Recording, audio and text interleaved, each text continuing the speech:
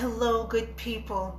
Panya here, and I'm jumping on with a reminder today. Just a quick one, because I know for me that I started going down the rabbit hole once we got into the holiday season around November, because it's hard. It's hard to be away from family over the holidays. And so I wanted to share with you what sort of pulled me out of that hole, because you may have or may be experiencing something similar.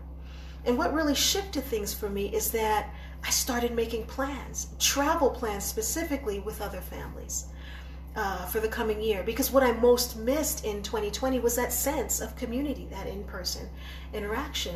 And listen, the plans may change, they probably will, but you can't have a dream come true if you don't have a dream, right?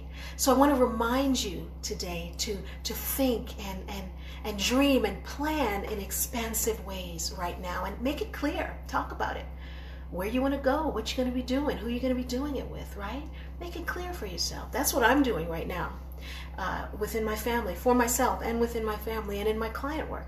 We are thinking expansion, because we all know that what 2020 has been for us. It stopped us in our tracks, literally. But like my grandmother, who just had a birthday yesterday, she turned 95, so I want to shout out my grandma Tessie. I love you so much. And like grandma has told me, this will not last for always, and she's right. So make some plans and allow the lessons from 2020 to punctuate your planning, right? 2020 was a period, it was a full stop, but it did remind us to integrate more pauses into our lives. So remember to restore yourself frequently, because you deserve, you're worthy of consistent attention and care, right?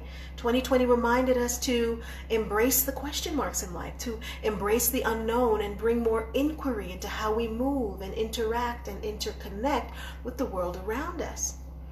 And after a year primarily spent at home for most of us, bring on the exclamation point, take some leaps and do some things that you've only ever dreamed of doing, and start dreaming now, because you've earned it.